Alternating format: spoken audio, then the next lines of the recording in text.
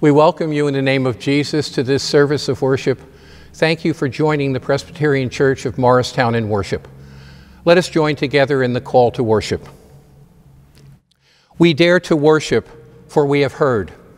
We have heard the mighty voice and the whispers small and still. We dare to worship, for we have tasted. We have tasted the bread of life and the sweetness of God's grace. Let us worship God.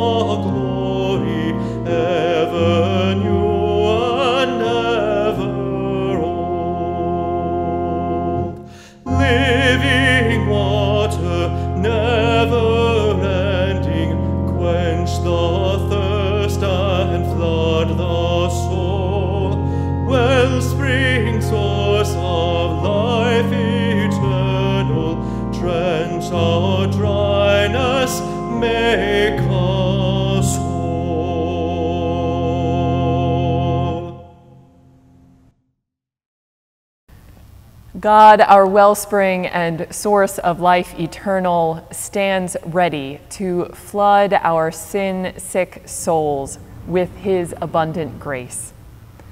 Let us then lay down all that burdens us and embrace the wholeness God offers as we join in our unison prayer of confession, which will be followed by a Kyrie and a time for personal prayer. Let us pray. You have called us to serve you with energy, intelligence, imagination, and love.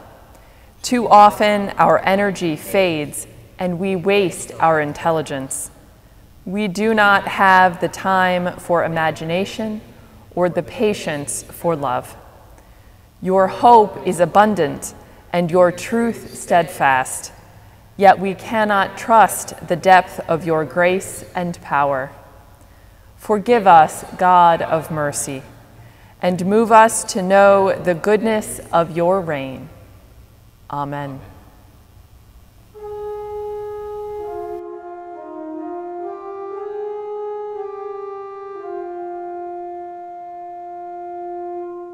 Lord, have mercy upon us. Christ, have mercy upon us. Lord, have mercy upon us.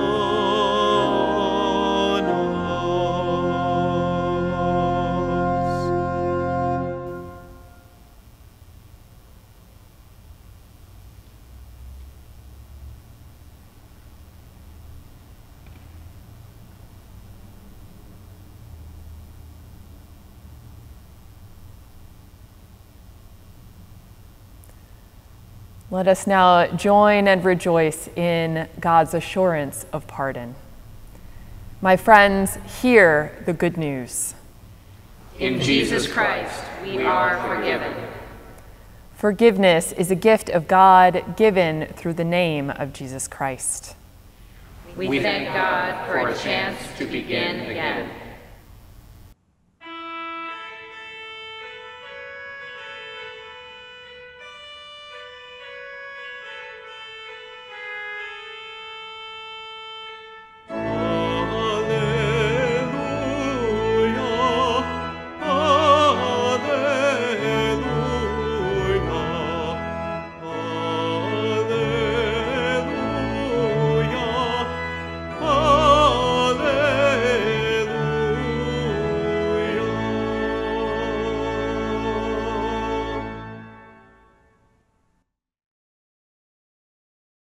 Good morning.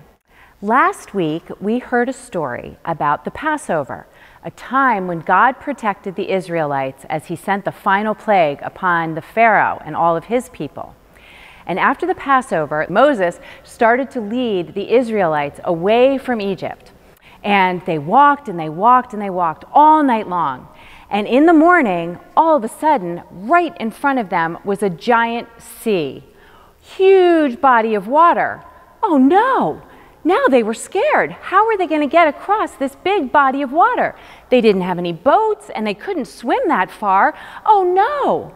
But Moses said to them, "Do not be afraid. God is with us." And just at that moment, God spoke to Moses and he said, "Raise your hand."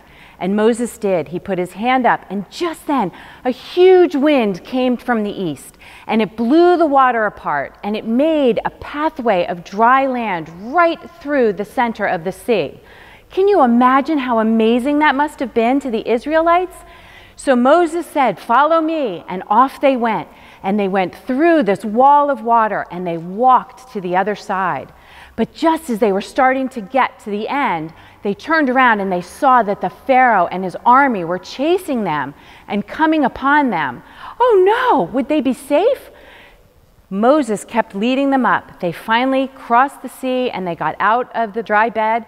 And just then, God told Moses again, "Raise your hand." And as Moses raised his hand, this huge wall of water came together. The dry bed was gone and water was everywhere, and all of Pharaoh's army was covered by the sea, never to be seen again. Oh my goodness, God saved them again. This story reminds us that no matter what we come up against, whatever trouble we're in, God will lead us to the other side. God will bring us through safely. Let us pray. Dear Lord, thank you for the Bible and the stories that remind us of your love and strength. Help us to rely on you to get us through hard times. In Jesus' name we pray. Amen. Let us join together in the prayer for illumination. Blessed Lord, who caused all holy scriptures to be written for our learning, grant us so to hear them, read, mark, learn, and inwardly digest them, that we may embrace and ever hold fast the blessed hope of everlasting life, which you have given us in our Lord Jesus Christ.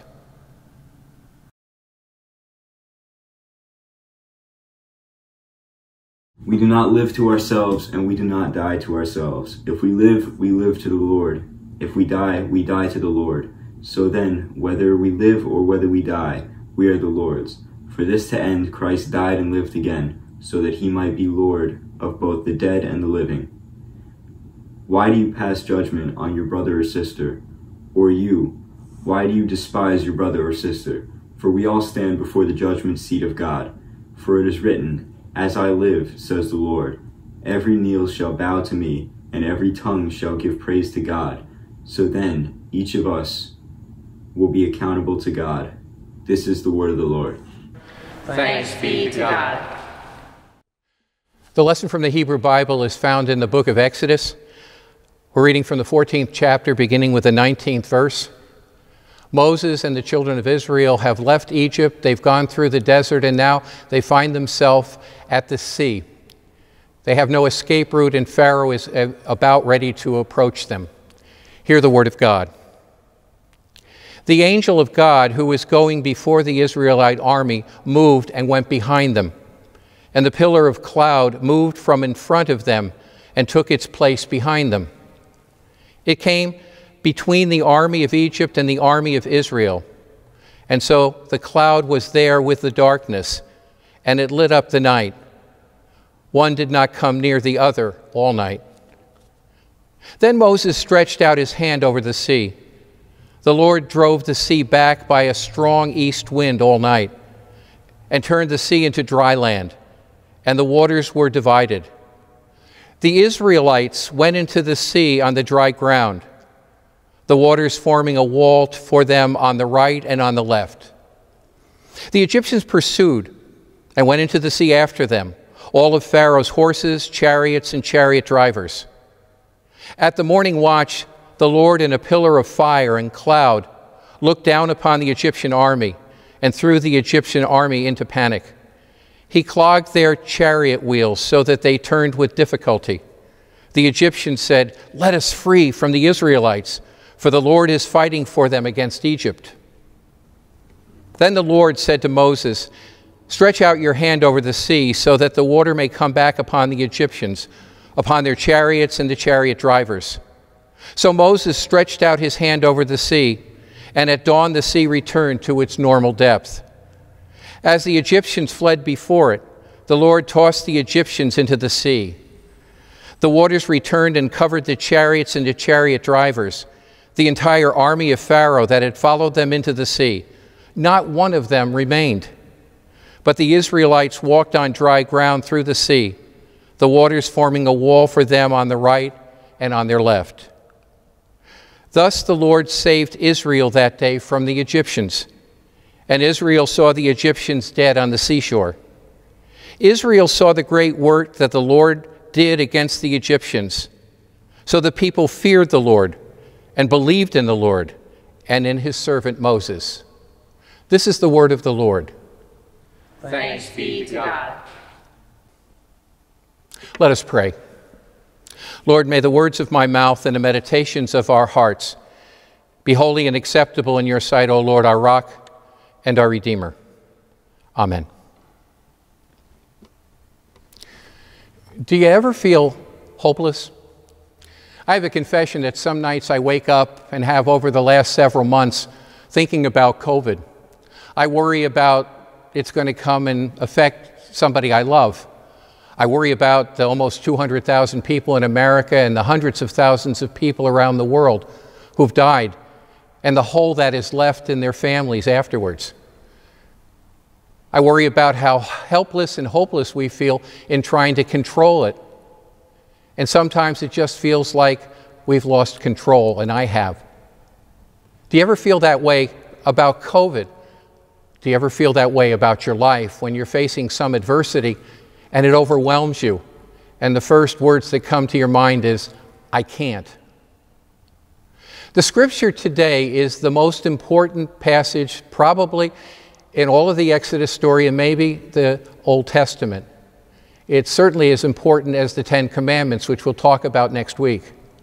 This is the crossing of the sea. A hopeless group of slaves have no escape route, and yet they make it to the other side. So what happened? The old story goes like this, that a little boy went to Sunday school, and he came back home, and his mom said, "What'd you learn?" And he said, "Learned about Moses crossing the Red Sea." And she said, "Well, what happened?" And she said, "Well, my teacher said that Moses took the people and they went across the desert and they came to the Red Sea, and that's where God left them, but there was no way to get across. There were no ferries, no boats, nothing." And then they found out through a telephone call that the Pharaoh was coming, and he was bringing all of his airplanes and his tanks and his armored car, and the troops were going to come and take them back to Egypt. And then luckily Moses was really smart. What he did was he built a pontoon bridge across the Red Sea, and he did it just in time so the people could go across. And when they got to the other side, he radioed in an airstrike on the bridge, and it blew up, and all the Egyptians and the tanks went in the water. And they were free to go to the Holy Land. The mother looked at him and said, "Is that what she said?" And he said, "No, not really, but you'd never believe what she told me." That joke is as old as I am, if you haven't heard it before. But it reminds us that over and over and over again, the ancient Jews would tell this story of an escape that couldn't have happened, that they were looking at the water and saying, we can't, and yet they did. There's something about this story which reflects upon the transformation of these people, Jews, from slaves into a people who taught us something about God that we never knew before. And ultimately, I believe it helps us understand that in the adversities of our life, God is there for us, and we finally find out who we are when we face them. That's the real challenge of this story. Now, in looking at this story, and I have over the years, a couple of symbols come out to me in telling the story about what really happens. The first is water. It's really important. There was an ongoing debate in the 20th century for scholars as to what body of water they really came to. In the scriptures, it usually says the Red Sea, which is a formidable piece of water. To get across, you'd need a pontoon bridge or at least Cecil B. DeMille. On the other hand, scholars would say, no, it wasn't that. They went across some marshy part in the northern part of the Nile River, and they called it the Sea of Reeds. I'm not here to tell you exactly which it was. I'm not in position. But something happened to those people who were led by Moses and actually led by God to that water. And while they were there, they were between a rock and a hard place. How in the world were they going to get to the other side? They didn't have a pontoon bridge. You see, water's important because water throughout the Bible and throughout our lives is essential. 98%, I think, of our body is water. We drink water. If I wash my hands 30 seconds or sing happy birthday twice, that's better than using sanitizer. We've learned that. We baptize babies and adults with water. It's about cleansing. It's about new life. But also water has something to do with things that are terrifying. Floods, Superstorm Sandy, and the issues in our life which overwhelm us. Therefore, in this story, I kind of see the people of Israel looking out over the water and being terrified. They want to know how deep the water is and how many problems they're going to face getting across. I think when we face issues in our own life, that's where we pause and we say, we can't. For example, you're taking your son to the 3rd rehab place for his alcoholism in 2 years. And as you're dropping him off and driving home, you're saying, I can't do this anymore. The doctor says to you, she says, you know, you've got cancer. You're going to have to go to Sloan Kettering in the city, or you're going to have to do it out here for 8 weeks. And we believe it'll help, but that's what you're going to have to do. And you say, I can't do this. You go home, and your wife looks at you and says, I've had it with this marriage. I'm leaving. I can't take your non-communication. And you think, I can't revisit these things anymore. When we look at the adversity that is before us and we say, I can't, we're stuck on the seashore, and there is no transformation. We need to know how deep the water is, but sometimes it terrifies us. The second of these images I want to give you is the staff of Moses. There is really 2 stories here. They're woven together. The first story, the older one, says that it was God through an east wind which parted the waters. The second story, which was written sometime afterwards, says it was Moses lifting up his hand, and of course that's the staff. Could somebody tell me who's right? Is it Moses who did it or God? Well, maybe it was both of them. I think the power of this story is however they got through this water, it was a cooperation between the power of God and Moses. There is no way we face the things we face all by ourselves. We can't. We'll drown. We won't be able to get to the other side. That, I think, is the challenge of this passage as we try our best to understand the way through. It's a cooperation. Do you believe that God can give you the power to face the things you have to face, the problems with the marriage, a son who just can't stop drinking? Do you think that God can help us through this pandemic? And do you think God has provided the resources to go forward, like the people who love you, the counselors who lead you, the pastors who preach to you, the children who inspire you? Isn't there a whole constellation of people who God provides for you? The only way we're going to face the adversity that lies ahead is to go from I can't to we can. And God and Moses provide that for the people. The third is a really subtle point here. The people of Israel never had stained glass windows. They didn't have what's behind me. They didn't have statues. The second commandment says that you can't do that. No graven image.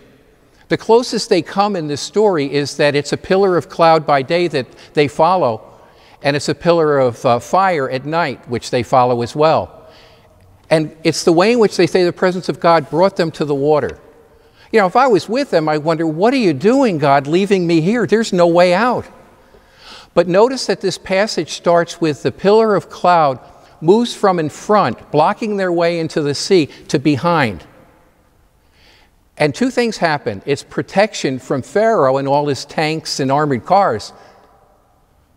But it also, I see, is God pushing them into the water, giving them a big kick and saying, you're not going home, you're going forward. Because when we finally say we can, God's waiting for us to say, I will.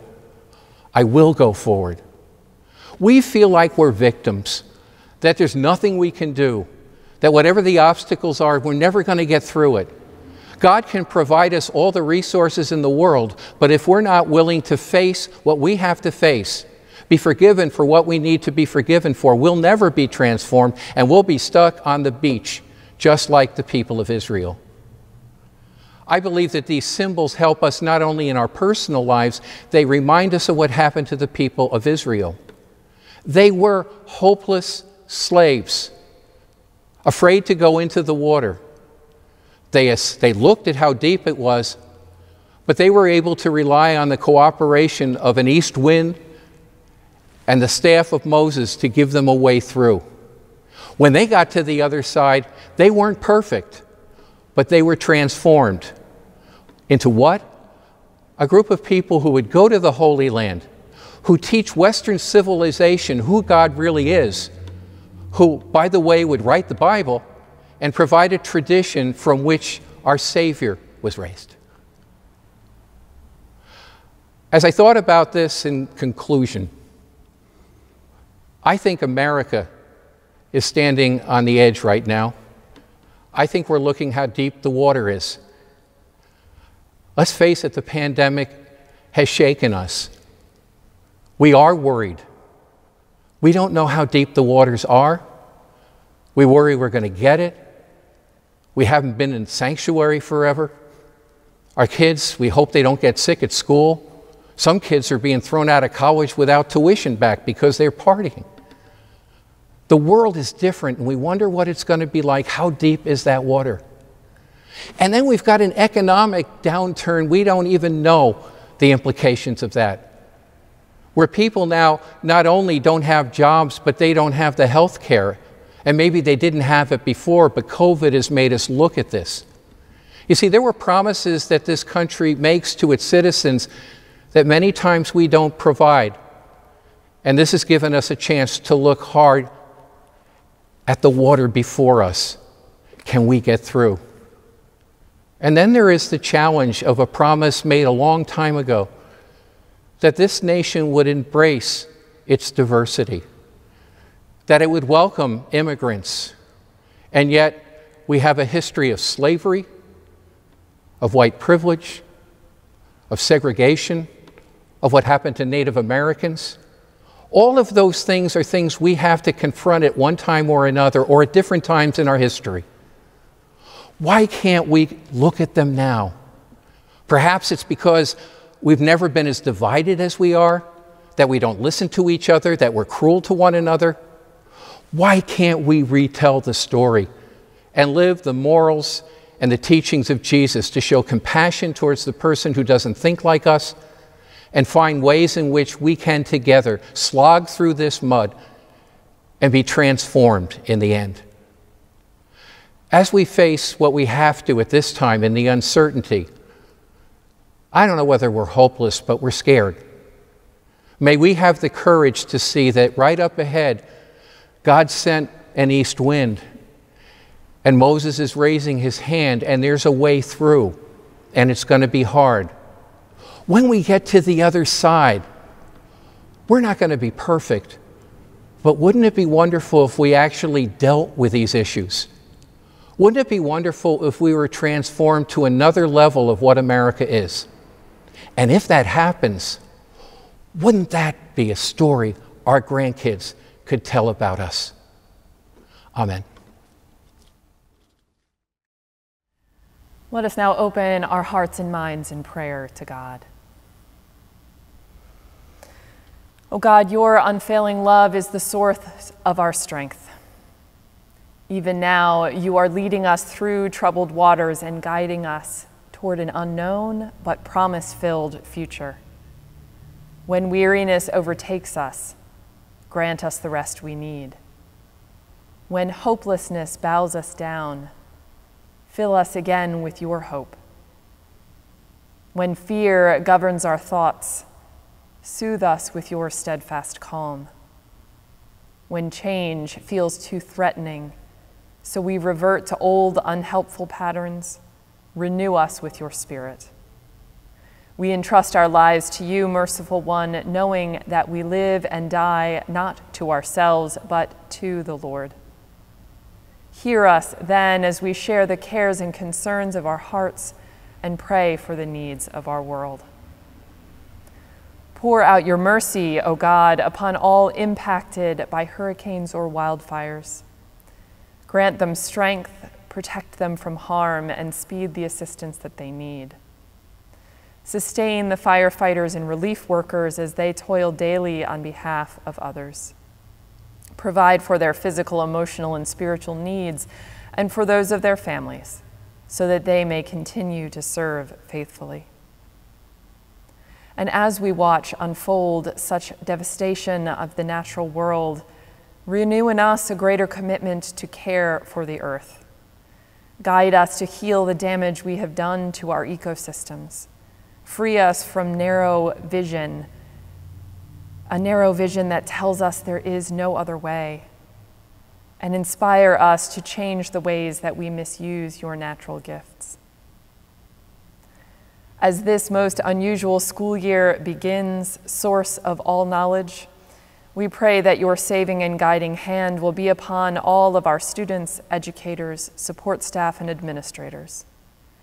Breathe calm, compassion, and patience into each of them as they collectively face obstacles, frustrations, and fears. Bolster their efforts at effective teaching and learning, and pave the way for even more creative solutions to improve access to quality education for all students, regardless of their access to technology or their parents' ability to stay home and help them. And above all, keep everyone safe. We pray for the Universal Church, that it would be an instrument of your love, forgiveness, and grace. And for us here in Morristown, continue to teach us how to best be church in this new reality. Comfort us when we feel all the emotions and uncertainties of transition, and plant in us the seeds of the future you want for us and for our wider community. And we lift before you all those who suffer in their minds, bodies, or souls. Wrap your arms around them in love and help us be all that they need. Hear our prayers for Lloyd and Beverly, Carolyn and Hal, Bill, Bernie, and Betty, and all those who occupy our hearts and minds this day.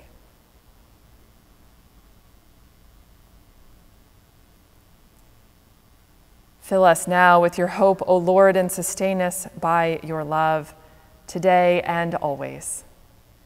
In the name of Jesus Christ, who taught us how to pray, saying, Our Father, who art in heaven, hallowed be thy name. Thy kingdom come, thy will be done, on earth as it is in heaven. Give us this day our daily bread, and forgive us our debts, as we forgive our debtors. And lead us not into temptation, but deliver us from evil.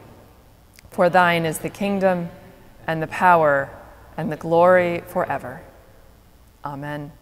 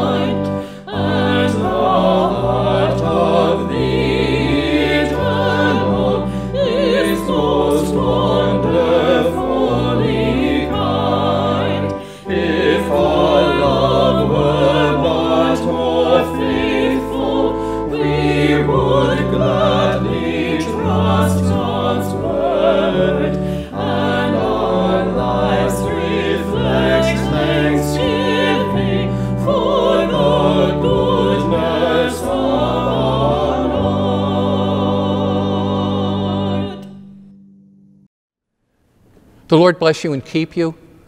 The Lord make his face to shine upon you and be gracious unto you. The Lord lift up his countenance upon you and give you his peace today, tomorrow, and forevermore. Amen.